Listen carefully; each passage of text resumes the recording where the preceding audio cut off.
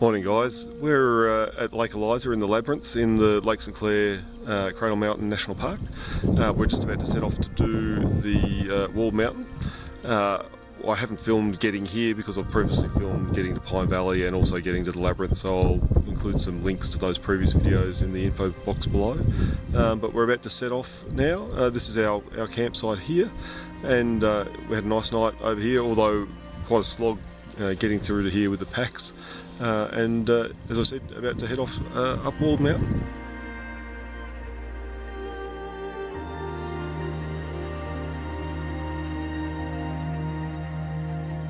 So we think we've found the turn off to Walled Mountain. It was a bit non-obvious when we got to the, back to the lake, but we're making our way up the hill now.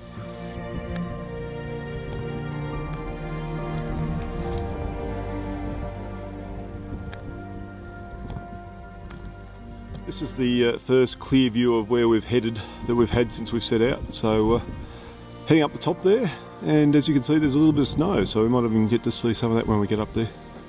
Well, we've made it to the top of Walled Mountain. This is the summit rock can just down here that you can see, and spectacular view. So looking out towards Mount Geryon and the Acropolis, and that large lake down there is where we camped last night. So I can't quite make out where our tents are, but they're down there on that right hand edge of that lake somewhere.